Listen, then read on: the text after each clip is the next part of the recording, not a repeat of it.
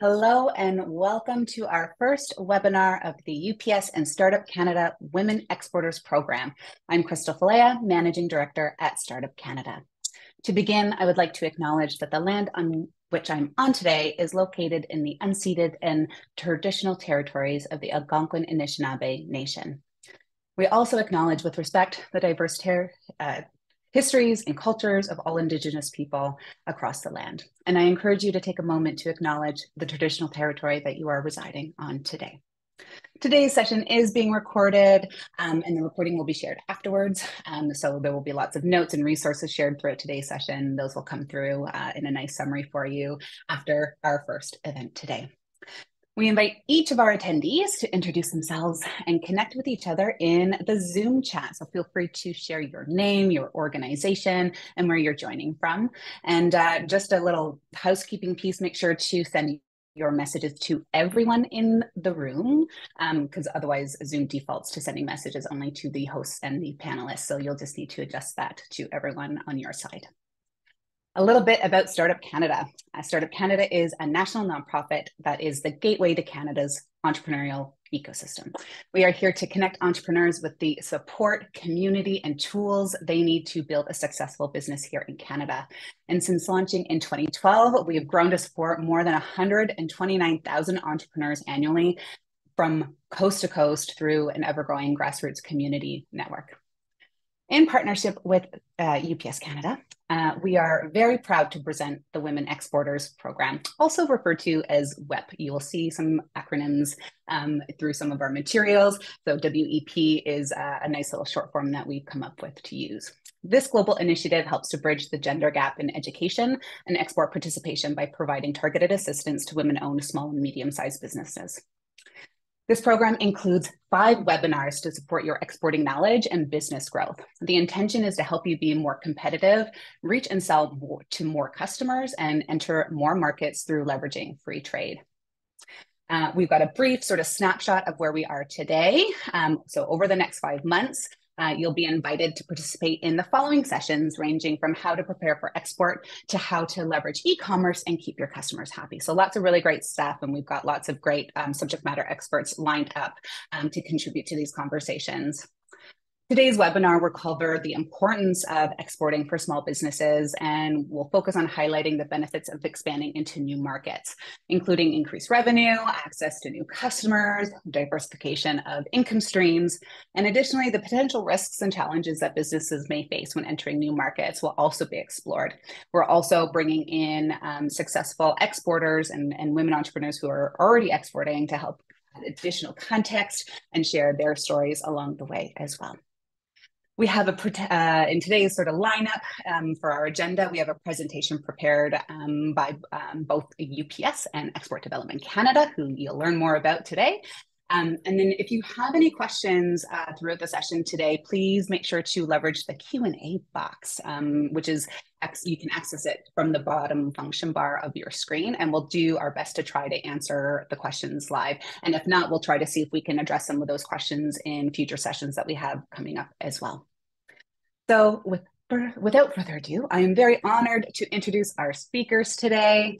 Isabel, if you just want to skip to the next slide. We've got Anna Barrera, Director of Public Affairs from UPS Canada, which we'll hear from momentarily. Catherine Beach, National Lead Women in Trade from Export Development Canada. And Nita Tandon, founder and CEO of Dalsini Stainless, who's got a great export journey, and we're very grateful she was able to join us here today. So welcome, speakers. And with that, maybe Anna, I will turn the mic over to you to tell us a little bit more about UPS and the history of the Women Exporters Program. Great, thank you so much, Crystal, and good afternoon, everyone. As mentioned, I am Anna Barrera, and I am the Public Affairs Director at UPS Canada. Welcome to the first ever Women Exporters Program in Canada. To start off, I'd like to thank all of you for being here, showing the desire to take the next step in your business to bring your products and services to the world. We are so excited to take this first steps into the world of exporting with you. And we know that today is just the beginning for many of you, and we can't wait to see where you will go. Your ability to grow beyond borders isn't just a dream that you have to realize alone. The amount of support in Canada for growing businesses from organizations like Startup Canada and EDC is absolutely amazing. And of course, at UPS, we want to be your ally and support your growth. And we understand that our role goes beyond taking care of your supply chain needs.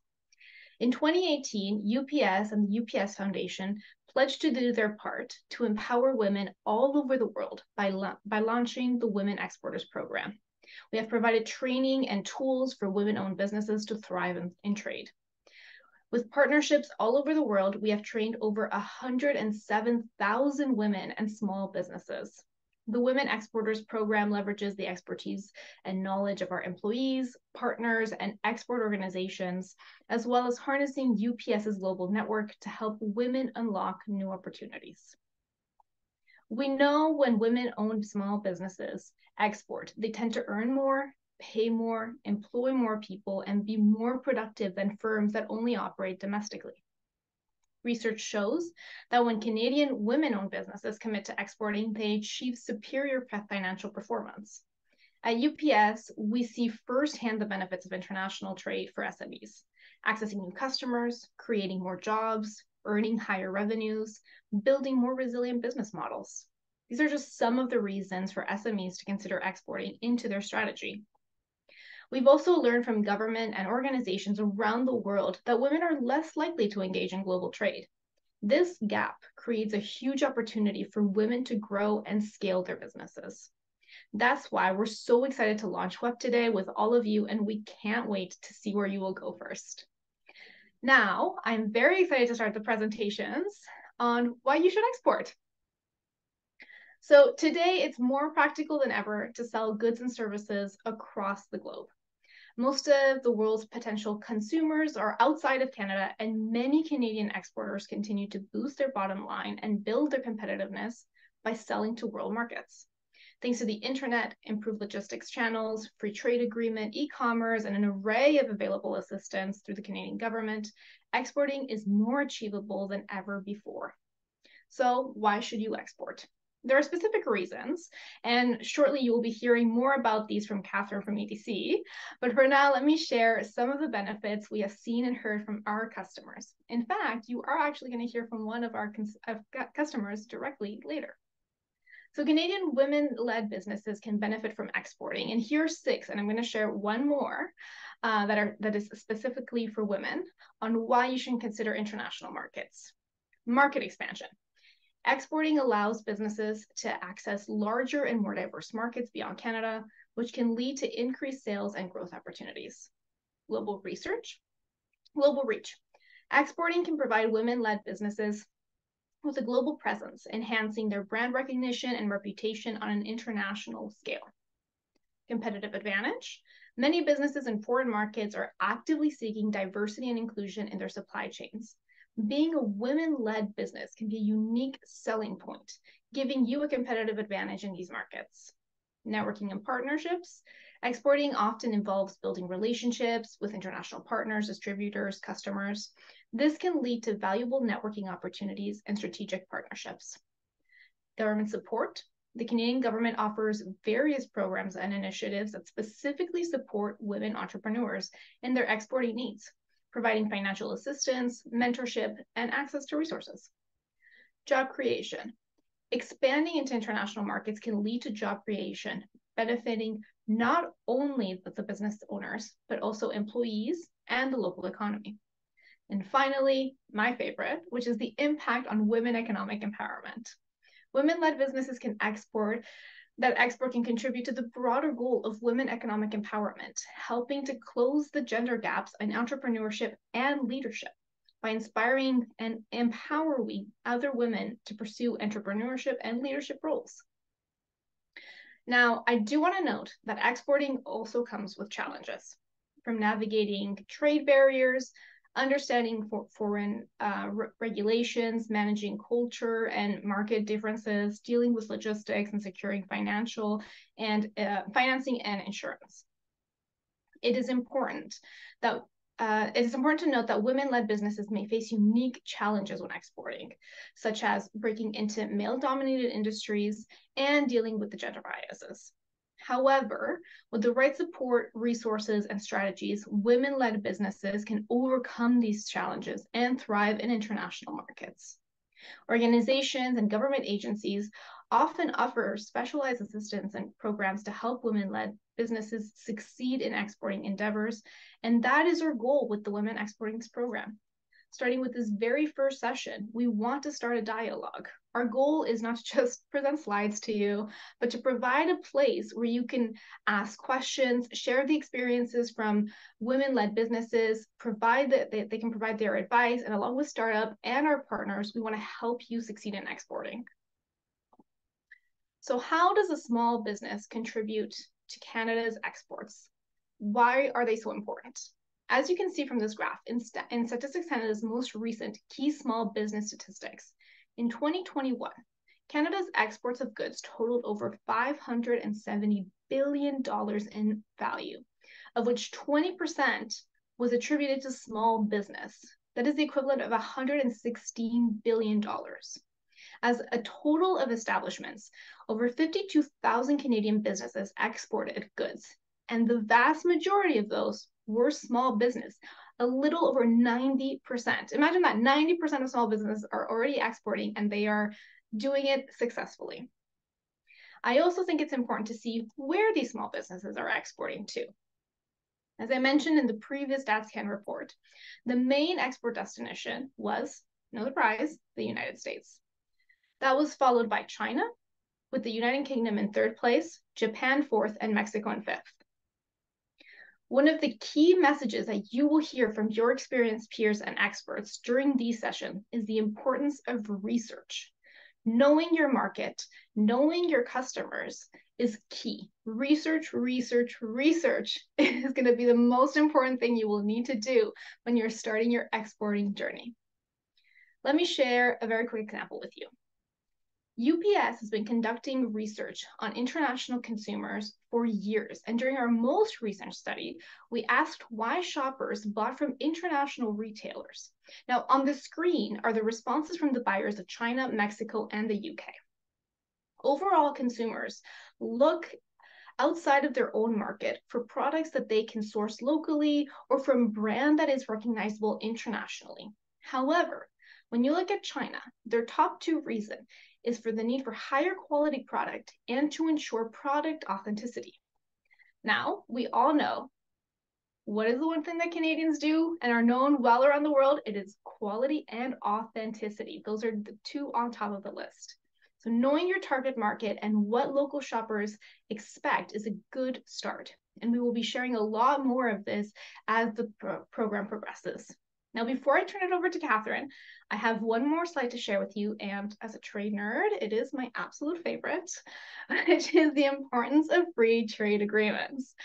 I noted at the beginning that learning to navigate trade barriers and understand foreign regulations is key. But if your government has done most of the work for you, it is even better. And our Canadian government has done a pretty good job of making it easier for Canadian businesses to export around the world thanks to their free trade agreements. There are currently 15 FTAs in force that help reduce barriers of entry and other red tape, while also reducing the cost with lower or eliminated tariffs. One great example is the Canada-US-Mexico Agreement, or CUSMA, where the trade de minimis is set at $800 for your shipment entering to the US. That provides you, as a Canadian businesses, with a great advantage and levels the playing field against local competitors. Two other great examples are the Comprehensive Economic and Trade Agreement with the EU, where 98% of duties have already been eliminated, or the Comprehensive and Progressive Agreement for Trans-Pacific Partnership, where 95% of the duties have been eliminated. Understanding these trade agreements and using them to your advantage when building your export strategy is crucial. So we will dedicate a lot more on this topic in the future. But for now, it is my absolute pleasure to hand it over to Catherine Beach, the National Lead for Inclusive Trade, Women in Trade from EDC. The floor is yours, Catherine. Awesome. Well, thank you so much, Anna. So I'm just going to share my screen and then we will get going. Okay, so hopefully that worked. So just to start off, I just want to honestly say this is so exciting to be part of today's webinar. So honestly, a real sincere congratulations to Crystal and Anna at UPS and Startup for creating this program. And like Anna mentioned, a huge congrats to all of you for showing up, for recognizing that you're an exporter or wanting to take the next step to make it part of your deliberate strategy. And I'm so excited to check out all the interesting entrepreneurs in the chat. I was a little bit distracted, so definitely a good question around how can we save it, so we can check it out later. So as mentioned, I'm Catherine and I lead the Women in Trade strategy at Export Development Canada, so EDC. Je vais présenter en anglais, mais je suis content de prendre des questions en français aussi. I'm speaking with you today from Ottawa, in my home office on the traditional unceded territory of the Algonquin and Anishinaabe people, who we thank for sharing this land with. So for those of you who don't know about EDC, Export Development Canada, we're Canada's export credit agency, and our job is to help Canadian companies do business successfully in international markets. So we use our deep knowledge of international trade and global buyers to enable companies to take on and manage significant levels of risk. And I'll talk a little bit more about concretely what that means shortly, okay? So I wanted to start off dispelling some of the myths about exporting. So like I said, really awesome that you all recognize that you wanted to be seen as exporters or take that deliberate step. But in reality, a lot of entrepreneurs, especially women or other entrepreneurs who identify from equity deserving groups, don't think they're exporters. They think it's only for big companies that are shipping large boxes and boxes of containers. And in fact, this is just not true, right? So as Anna mentioned, we now see more and more companies that are born globally with e-commerce or tech-enabled businesses. They set up an e-commerce website and they're selling outside of Canada from the get-go. We also know that there's more demand internationally. So this is a really important part of your business strategy. So we always encourage women entrepreneurs to recognize that they're exporters, because this is what's going to give you access to different programs like working with EDC or UPS or Startup. So like Anna talked about, we obviously at Export Development Canada believe very much in exporting as a strategy to growth. There's a lot of reasons, and a couple ones that I always like to kind of level set is just around the addressable market. So Canada only represents 2% of our global economy. So if you think about what that could mean for your business stepping outside of Canada, it's quite significant. And the US, which is where most companies go first, not all, but most, represents 10 times the population of Canada and a much more concentrated population. So I'm sure Anna could talk all about the benefits of having a more concentrated population from a shipping perspective. So there's been a lot of studies done on why exporters do better or the benefits. And some of the key stats that have always been shown are really the following. So exporters make more money. So like I said, if you have a larger market, if you're selling to more individuals, of course, you're going to be getting more sales. They also grow faster. So if you look at the trajectory of growth, the curve is much higher. They're also more productive and more competitive. So this one research showed that they were 30% more competitive. And the reason why is that if you think about it, you're selling into larger markets, you're creating economies of scale. This really helps reduce inefficiencies and reduce costs, but you're also exposed to new ideas, technology, and you're looking at being more innovative. And all of this goes back to your bottom line. Something we definitely saw with COVID was that, being an exporter and diversifying your markets, this helps weather economics ups and downs. And the reason why is because you're not putting your eggs in all one basket, right? So if consumer trends shift, if something happens, well, you're able to pivot more quickly than if you were only concentrated on one region or one market. Your risk is spread across. Other stats that we've seen are exporters that are more connected, they stay in business longer, and they're more innovative. Okay, so a question we get often asked, and maybe you're even asking yourself, are, okay, but when am I ready? Okay, and what are kind of some key success factors? So the answer, maybe aren't gonna like, it really depends. So it really depends on what your business model is, kind of what your delivery model is, the sector. Like I said, a lot of companies are just born globally from the beginning. So there's a couple things you need to take in consideration regardless though. One is, do you have an export plan? Do you have access to sufficient working capital? Do you have sufficient capacity, both from a human perspective, but also an operational perspective, as well as do you have the right partnerships and do you have the right networks? So things like really looking to scale globally really requires thinking about these things before you think to enter large corporate supply chains. So when we talk about an export plan, really your company needs to have a really solid business plan for domestic growth, and then you can kind of evolve that and incorporate export elements. So that would be everywhere from financing, marketing, logistics, competition, and more. But really the number one consideration when you're thinking about developing that export plan is what market are you going to target first? And where do you believe you're going to have the best chance to succeed? And making sure that you're thinking about markets and not just countries. So if you think about the US, that can be divided into multiple regions, multiple markets. Like mentioned, sufficient capital is really important. So often, sometimes folks only think about the working capital financing aspects, but human and operational is almost as, if not as, just as important. Because as you start scaling, you really need to make sure that you have that sufficient capacity to support that. And making sure you have the right partners at the table. So that's like organizations like EDC and UPS and startup and other players in the ecosystem. But it's also thinking about, are you connected with the local agents and the local reps? Some of the other external factors that might kind of signal that it's time to start thinking about exporting is looking at kind of the data and trends in terms of consumer behavior. So analyze your own website traffic. Look at your social media demographics. Where are sales coming from? Are you getting inquiries from certain regions? Was it a one-off or is something more there? Should you dig into that? Another good example is you might already be actually selling into an international supply chain. So if you're selling to someone in Canada and they are then exporting your product, well, you're an indirect exporter and there may actually be demand for your product if you went directly. The other strategy, and I think Nita used this in some of her expansions, was following your buyers. So if you're selling to a company within Canada, well, are they also international? And can you follow them to that global market? And can you help facilitate those introductions? So there's been a couple of studies then to show really what does it take to be successful? And these are just kind of some tips. You'll have this list, and I've also put the link to kind of the detailed version, but a couple of things I want to highlight. So the first one is really setting your business up for success. So something like incorporating your business, this is going to really protect you from a risk perspective, but it also opens you up to more resources. There's a lot of programs and grants that you're not eligible for unless you are incorporated. The other couple elements I would just kind of highlight, Anna touched a little bit upon this, and I think you're going to get into this a little bit further in this program, is really understanding the risks and coming up with a plan to mitigate them, because they may happen.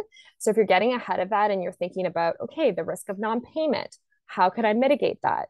So going through kind of that process as you develop your plan is really important. And lastly, I really like this stat because it's higher for women.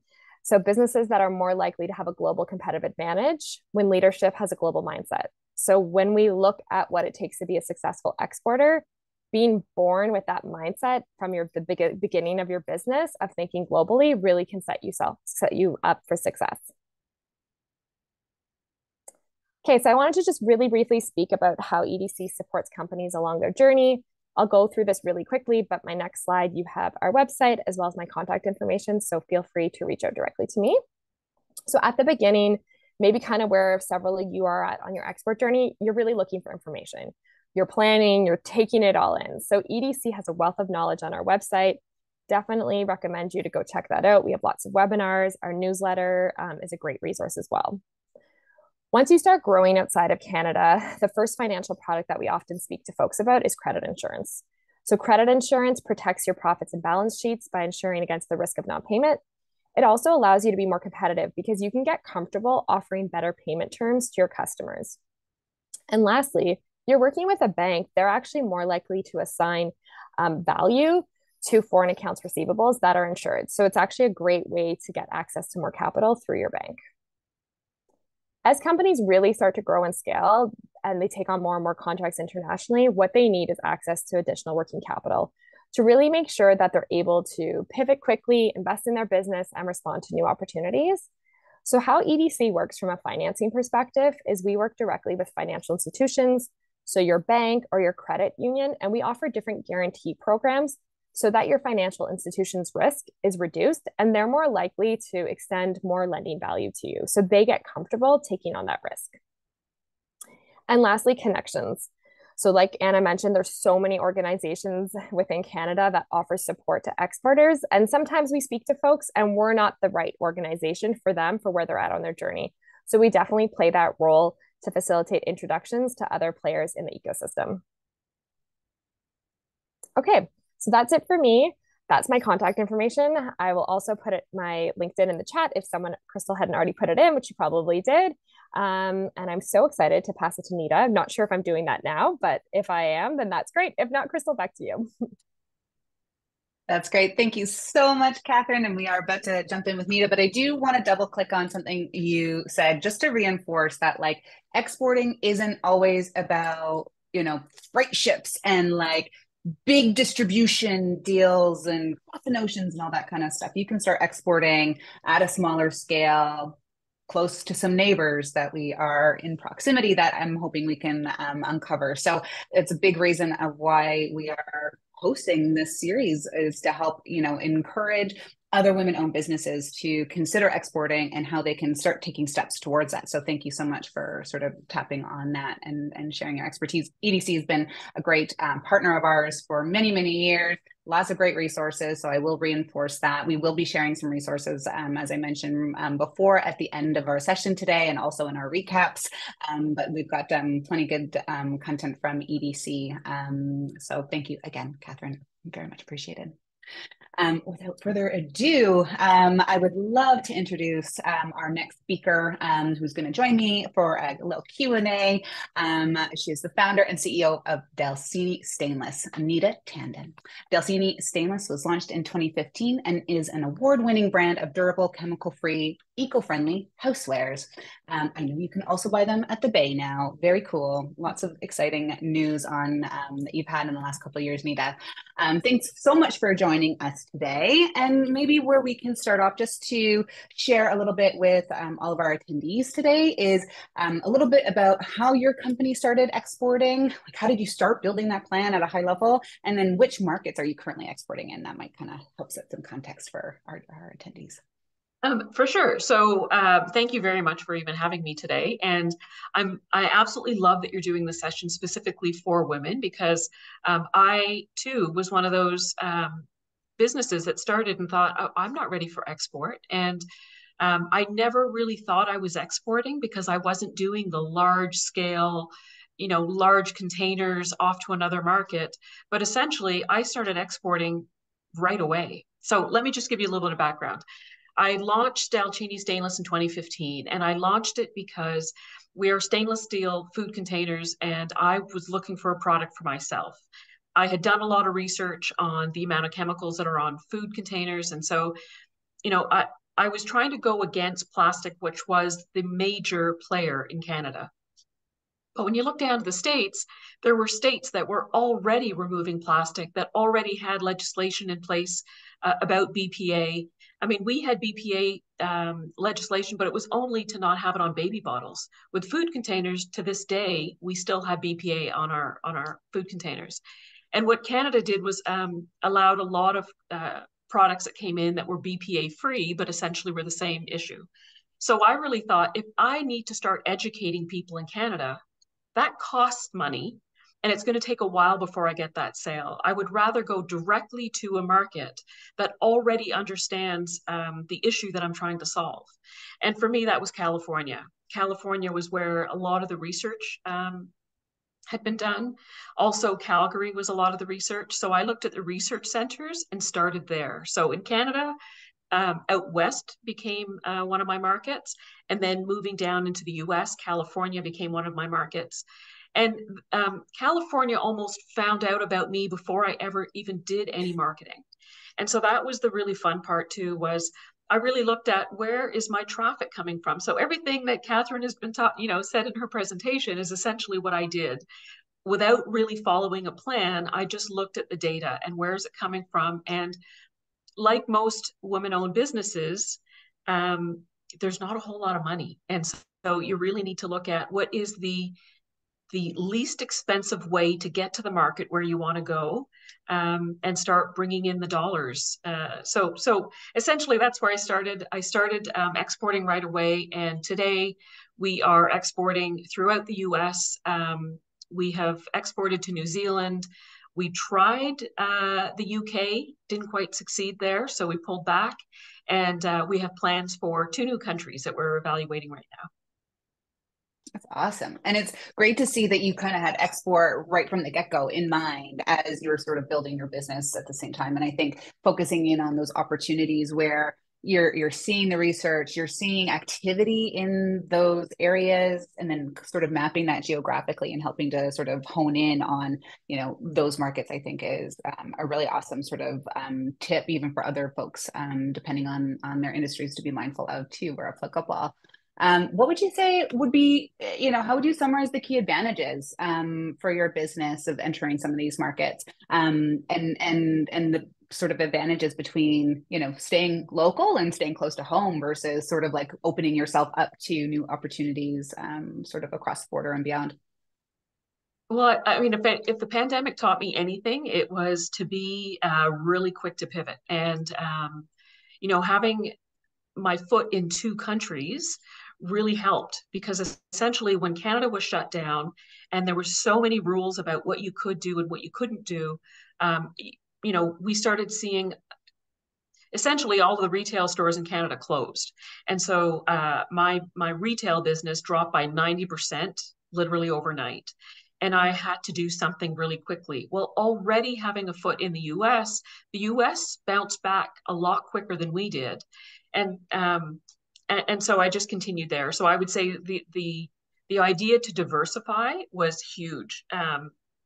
But also you start to see little tweaks. I mean, sustainability, the conversation happened in certain regions in the US, before it happened here. And that would be the same like in Canada. You'd see the West Coast was talking about sustainability quicker than Ontario was. That's the same with the US, but we're just looking at 10 times the population. So diversifying absolutely is key. Such a great tip. So then, like, moving over more into some of the common challenges and barriers that you faced, both as a female identifying entrepreneur exporting your products, and also as a person of color. I'm sure you can help share some challenges that you faced in your journey, and any tips that you have on how to kind of keep your head up and kind of push through that time that can be challenging. Yeah, absolutely challenging, because the truth is I grew up in Canada. I was born in India. I grew up in Canada, and I really didn't grow up with racism per se. And so I really assumed that starting a business would be the exact same, right? Just different people, different colors, everyone kind of get along. And what I soon realized is that the playing field isn't equal. And a lot of it is unconscious bias. There's this bias of what has always been, and people just get into patterns and don't realize that there's another viewpoint to everything. And so some of the areas that I ended up struggling with was one, obviously financing. We hear all the time that women don't have access to capital, and I'm in that bucket. Well, was in that bucket. Thanks to EDC, that's changed. But the issue really becomes, how do you convince people that are in business, generally tends to be male dominated, that your business is worthy? And how do you rise above that? I think you just keep going, and you keep pivoting and going to people that are going to listen to you. Now, I've shared this a few times, but one of the things happened during the pandemic was the borders between Canada and the US were never closed for business. It was always closed for personal travel. And so I live very close to the US border. And, I think 2020 was the first time that I said, okay, I really need to pick up sales, and I need to pick them up quickly. And so I approached Good Morning America. So Good Morning America does, they talk about different products, and I was the first Canadian-based company to be aired on Good Morning America. Now, Canadian-based being that my footprint is exclusively in Canada, because a lot of other countries have been there, but they've got a footprint in the US already. They've got sales reps there. They've got an office in the States. But this was Canadian company going down. One of the things I had to work out was, how do I deal with returns? And so I found a solution for that. I had to go across the border to sign, a deal, essentially. And when I crossed the border, they didn't believe that I was a business. Then I had called ahead of time to the border and I'd spoken and said exactly what it was that I was going to do. And they said, yes, the border is open to you. But when I got there, it was a different story. It was they thought I was either going to pick up shopping across the border, or was I like a Tupperware salesperson meeting up with friends. I mean, it was very condescending. And there's nothing that you can do when you get to the border and someone tells you you're not a business. I even tried to reach for documentation to show them. They wanted nothing to do with it. And so how did I manage that? Wow. I did come home and I decided I had a choice of either, you know, my husband looked at me, said, do you really want to go back? He said, you know, the border, they have a lot of power. And so do you really want to go back? And so my thought is, if I don't, then I continue with this playing field that's not equal. And if I come back, think about it, try to change it, how long is that going to take me? But I thought if I did nothing, that wasn't an option. So I did call the border again. I told them exactly what happened. And they corrected it. And so the next time I went through, doors were open and they said, they apologized. I was able to go through, no problem. The issue that I had the next time was on the Canadian side. And, it was very difficult to have anyone to respond there. And so, pointing the finger and saying, oh, but the US has issues. No, Canada has issues too. There's definitely a gender bias. And people of color, any layer, if you're wearing a hijab, if you have a turban, if you're male, there's anything that is different than what is currently seen as business, there's going to be an unconscious bias. And, how do you get around it? You speak louder, because people don't make changes unless they hear what the obstacles are. So I would say, if you are facing obstacles, find an outlet to bring your story to the surface, because as soon as people found out that there was an issue, they've done things to correct it. So that would be my suggestion there. And that's a great summary of experience. And thank you so much for sharing that with us. I think, there's so many different things that you have to be mindful of in just kind of like the business mind frame that you're in when you're dealing with export, then layer a pandemic on top of things, all the health regulations, all of that. And then to have and sort of be faced with that resistance, you're like, I'm just trying to get through. I gotta like keep things going, because, things are not so sunshine and roses. So thank you for sharing that experience with us, Nita. There are a bunch of questions in the chat. I'm going to try to get through as many as we can, but Nita, one of the questions specifically is around, how did you find the research? Where did you start to find the research and then know how to target California when you were first getting started?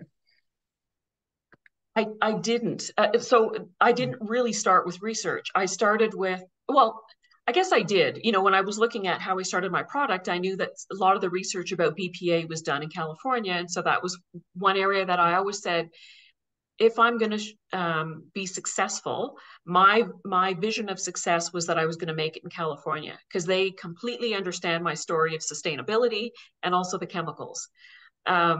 And as soon as I said that, it was almost as if I said it out loud and people started contacting me. So it was a weird thing. It's, when they say you put it out in the universe, I totally believe that, because they started contacting me, and the questions that they had about my products, I could answer very quickly. And so it just became a couple of retailers contacted. I was able to sell through e-commerce. As long as you have a barcode, as long as you know what HS code, really e-commerce, it's quite easy. And especially with UPS, because the way the system, when you're printing out a label, whether it's for Canada or the US, the process is the same.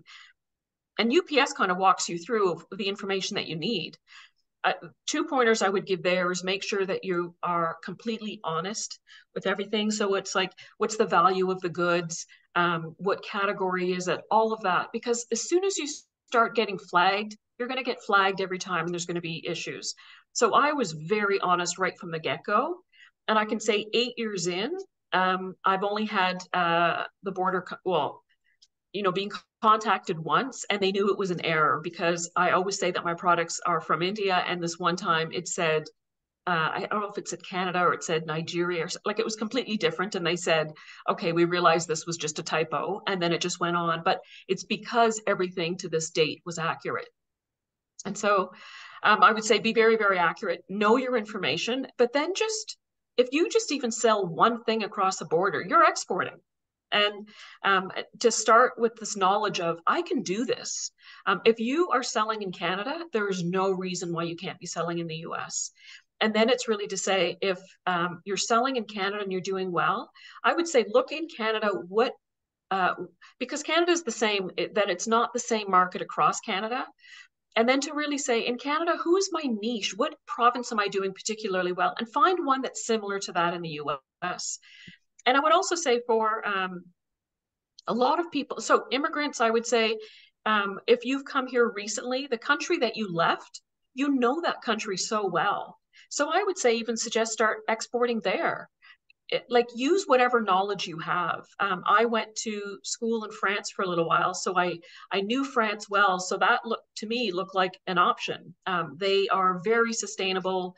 They have a lot of rules about chemicals, and so that was an area that I, a country that I tried, and I can tell you that I had to pivot because not every market is the same. So I thought that was the avenue I was going to go, and then had to pull out. But that's a whole other question. Well, and it's interesting. It kind of leads into another question that came in through the Q&A here is, what do you do when a market is not giving you the results you expected? And how do you pivot? Like, what are some sort of like strategies to do that effectively and in a way that's not going to be too time consuming? Well, so a lot of, I would say, the educational way and the training way is to make sure you do a lot of research and you put money into it and all that sort of stuff. The practicality for me was I didn't have the money and the resources to put into all this research about every country. And so a lot of it is trial and error. And I didn't put a lot of money into it, and I would just see if it would gain traction. But I always had sort of a money amount or how many orders I would get through before I had issues. And so for me, for an example, like I contacted France. Well, first of all, France had contacted me. It was Galeries Lafayette in Paris was looking at my housewares. And so I wanted to export, and I thought, what a perfect opportunity. But what I soon realized is when I launched the company, I launched to replace kids' lunch containers. And that was really the niche that I was going after. What I soon realized is in France, kids don't bring their lunch to school.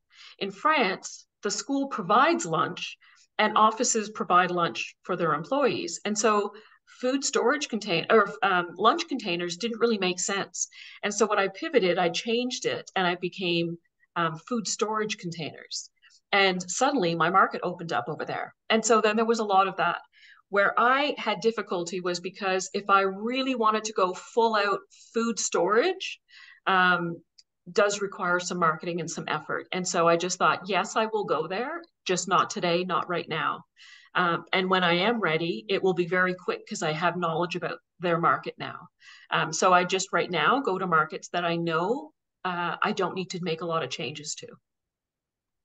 That's brilliant. And did you feel like, is that something where you need to shift your whole brand, or is it more in like being creative with the positioning of the utility of the product? And I think you can get creative with, marketing copy and things of that nature versus having to build a whole new brand for the same products that you want to use in different contexts. Yeah, I mean, absolutely. I mean, so during the pandemic, I got picked up by Indigo. So my product went into 100 stores across Canada. And it was very exciting because, when I thought I was losing my business, I suddenly was like, boom, okay, now you got to get into all these stores. But then when the pandemic sort of went ongoing and a lot of stores started closing and all of that, then at one point, Indigo said, kids aren't taking their lunch to school. So that was the same sort of conversation as France. And I said, oh no, but take a look at the market for food storage. People are now having to, keep their food for longer at home. And so all I did was change it slightly, and suddenly we were back in business again. And so I say, be creative, look at the wording that you use for your product, and in your pitch deck, make sure it makes sense to the person who is receiving it, not necessarily like sometimes we get in our head and we know that this is a great idea, but you also have to look at it from their perspective. And if they're not looking for lunch containers right now, but food storage containers, and it's the same product, you know, it just needs creativity and thinking. Multifunctional usage for sure. If you can kind of leverage that to Yeah. the best of your ability, depending on your product, why not, right? Another question that came up in the chat earlier, and Catherine, I know you answered this directly, but I'm gonna open it up to Nita as well, because I think you can shed some perspective on this question specifically. But when we're talking about exporting, and in this example, they're asking about a clothing brand more specifically, but is there, like, do we mean wholesaling to retailers, shipping directly to customers, you know, defining that sort of like retail trade and exporting? Maybe you can kind of share some insights from your perspective as well. I say do it all, because the more data you get is better to then grow from that. So there are a lot of areas where you can, with minimal effort, sell your products to retailers in the States. And one of those is Faire. So Faire, I would highly encourage anyone who has a brand, a product-based brand, just list your product up there and, you know, just see the orders come in. And then you will see what part they're in, what type of stores are receptive to your product, but also send stuff through your website. So e-commerce is also really strong. So direct to consumer. And again, you will start to get data and you'll start to say, oh, look at that. I've got 80% that's e-commerce and 20% is here, or, you know, the other way around, or, you know, I'm getting a lot of questions. But early days, all you're doing is really collecting as much data. So with that data that you can then expand, because there's no way when it comes time to expansion that you can do everything all at once. You're going to have to pick an area and grow with it. Totally. And one other question that came in through the chat here is, must you be the creator of the product to export, or can you just be a reseller? And Catherine, I'm going to open that question up to you as well, perhaps. Well, I think Nita's product's a great example of this. So I'm going to pass back to her to have the... So my products are manufactured in India, but I do help design them and all of that. So they are my product that I'm selling. You know, but a lot of times the trade agreements, it's the product has to be made in Canada to then go into the US. But my products, as long as you put the area, the country of origin, again, it's being really, really upfront about your product. I was able to describe the product very specifically. And so from my understanding is that even if you are a reseller, as long as you write the country of origin, you know, you may not be part of the same trade agreement, but there's still a lot of benefit. And for me, I mean, to me, to import the products into Canada, I pay 6%. Well, the US, it's 2%. And so, you know, there's a significant difference, even just if I expanded in the States and have the product go directly from India to the US versus having it come through Canada. So you start to learn like the logistics of what's the easiest way to get the product from point A to point B. But yeah, I think you can, but I think Catherine can probably answer better of being a reseller. Yeah, I was trying to find, we have a great article on this. Sometimes there's rules, and maybe Anna can even speak to this more from the policy perspective from the fair trade agreements, but sometimes there's rules of percentage of Canadian goods and things like branding and marketing that actually counts. So it's a little bit of a gray area, but I see Anna nodding, so maybe she wants to add a little bit there. No, that's exactly right, Catherine. I think each agreement is very unique and special in how they consider a rule of origin or where the country of origin the product is. So definitely recommend doing some research on depending on where you're going and how it bases. And I know that UPS has some great resources as well. So we're happy to help you if you have any questions about how to export your product and which is the best route for that. That's our expertise. Right. Awesome. So Nita, just on the financial side of things, I'm going to shift over. Another question that's come through is, how do you manage the foreign exchange, currency fluctuations, and do you sort of base your pricing on some of that conversion? And in this context, the person is asking specifically about US, but I'm very open to other markets as well. I don't even know how to answer that one, because I don't know that I did it right the first time. So I'll tell you what my mistake was first. I had a different price for the US and then for Canada. And so, for example, if it was $20 in Canada, I would have $20 US. And so I tried that for a little while, and it was great because I was making 30% more. And but then I ended up realizing that this isn't going to help me at all, because especially when I worked for did that show on Good Morning America, they wanted to make sure that whatever they were selling it at was going to be equivalent to what I was selling it at in Canada. And so I realized that I needed to make some changes. But now that my product I sell on Shopify, e-commerce, the prices are the same, and it shows in the currency of the country that they with the geo-targeting, they see it in their currency. And so essentially, everything pays through to me in Canadian dollars, but I'm not really doing any of the conversion stuff. I'm still getting it in Canadian dollars. Now for the US, again, with Faire, there's so many solutions, and I found one with Wise. That's, it's an, I guess it's considered a bank for e-commerce businesses around the world. And you have access to so many different currencies. So now the US, whenever I work with them, they pay into my US bank account, and I can decide whenever it's the best time to switch it over to Canadian funds, and you manage that. I would highly recommend Wise. It's worked very, very well for me. That's great. So we are coming close to time. So I maybe only have time for one or two questions. Again, if we don't get to everyone's question in the chat today, we'll do our best to answer them even in future sessions as well. But also feel free to connect with all of our speakers today on LinkedIn. Again, we shared them earlier in the chat, and happy to answer questions as we move forward as well. But Nita, one thing we haven't touched on is relationship building with international markets. Maybe you can share some tips on effective networking and sort of building international business relationships that can help aid in the export process.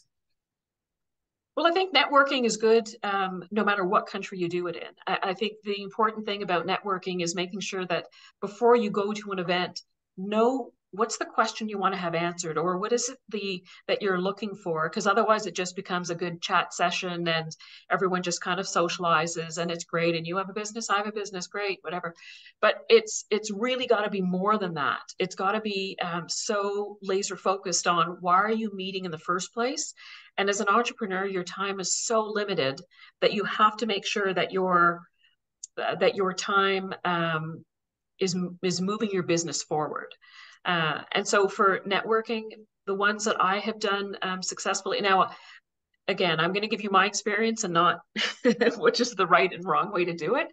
But I did find at general networking sessions that were men and women, I just felt like I never really engaged as much, and that I was always kind of left on the periphery, and that you were always seen sort of as a niche market, or that that I was an ethnic market trying to sell to other Indian people, or that I was,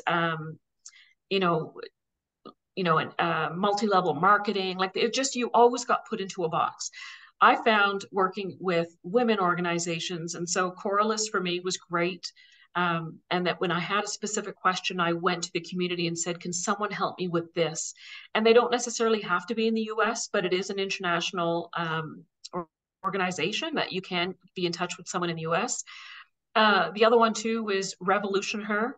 I found they were very helpful as well. Startup Canada, obviously. I would say wherever there is women gathering, women business owners, I think just know who it is that you would like to talk to. And if they're not there, there's probably someone in the room that can put you in touch with that person. Love that. And we do have a dedicated programming to support women entrepreneurs at Startup Canada through our Startup Women program.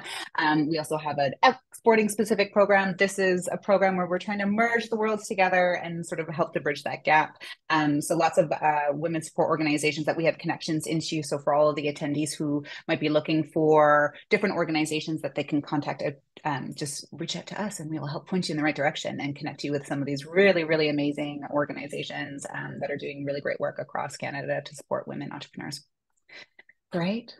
Well, I'm going to wrap things up here because we're at time. I know, Nita, we could be chatting all day, and I feel like I have like 10 other questions I could ask you, but we might have to bring you back for a later session down the line. But I know there were so many resources shared in the chat. We have built out a bit of a list here as well, so you'll get access to all of these links. Some of them go into more detail on Canada's free trade agreements. There are some really great resources that were shared from all of our speakers today that we've also tried to collect in here as well. So make sure between now and our next session to check out some of these great resources just as a bit of a next step. So you'll get this along with the link to the recording. If you want to listen back to anything, you'll be able to do that. As part of that, we will be issuing a complete survey where we do want to hear from you. So stay tuned for the follow-up email to come. And then our next webinar we are prepping for will be on October 17th and how to prepare for export. So again, we're kind of bringing you on an export journey, if you will. So starting with our basics and high level understanding of exporting and what it can do for your business today, and then trying to dig in a little deeper. So we will do more sessions on e-commerce specifically, customer relations and customer service more specifically as well in a digital sort of like global context. So a lot of really great material to come, so please stay tuned. You should have received invites to join all of the sessions that we have lined up between now and February. A couple of follow-up items that we do have is we do have a special promo code for Startup Canada from our beloved friends at UPS Canada. So we'll share a link to access that. I also invite you to tap into our additional sort of advisory support that we have through our Startup Global program that can help you sort of in your journey between now, today, and our next session together. This platform allows you to book 30-minute meetings with subject matter experts from a range of different backgrounds. So if you've got specific questions you want to ask about your business, we've got plenty of mentors online that you can access. So, and it's all free. So we'll share some of those links in the chat as well. If you have any questions, I know there's some questions in the chat about questions. Please do reach out to us and let us know if you've missed a link or if you missed a name of something. We're happy to help sort of wayfind back to a lot of the great information that was shared today. So I do want to give a big thank you to UPS Canada and the Women Exporters Program. And in general, we are very proud to be part of bringing this program here to Canada. As Anna had mentioned previously, this program has taken place in other markets internationally. And so we're excited to be able to deliver on this program here with you all today. And big shout out to Export Development Canada. They have been a huge partner of ours, like I mentioned previously, for a number of years. Catherine, thank you so much for taking the time to be with us today and to share some insights from your perspective. We know Women in Trade is a huge focus for EDC, and so you've been a great partner in all your support in helping us prepare for today's event. And Nita, again, thank you so much for joining us and for bringing your insights and your experience and sharing with everyone here today. Honestly, I think the entrepreneur perspective is more important than ever when we're trying to explain some of these complex topics like exporting and like what it is and what it means and all the wonderful things that are sort of that need to be kept in mind when exporting. But you've done a terrific job. You've got a great brand, and we are excited to watch your business continue to grow as well. So thank you for taking the time today to be with us. Yes, without further ado, I do want to thank all the attendees for taking time today. Again, we will have another session on October 17th. If you haven't registered, we'll send that link again, and we'll see you all next month. Thanks again, everyone. Appreciate your time.